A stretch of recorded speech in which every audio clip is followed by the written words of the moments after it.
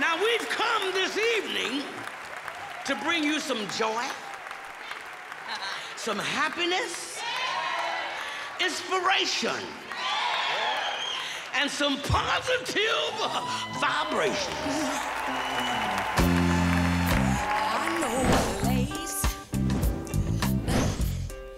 I don't think anybody's ever heard a voice like Mavis. If you're walking around thinking that... Growing up in a black household in the 60s and the 70s, the Staples singers are part of my family's soundtrack. We were just family, you know, sounding like family. With Mavis leading the way, the Staples singers and Pray On.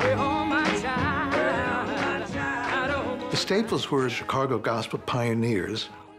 Very few gospel singers took an interest in civil rights. And I'm determined to go all the way until Dr. King's dream has been realized. She's not just about chasing hits and being famous and being popular. She's a messenger.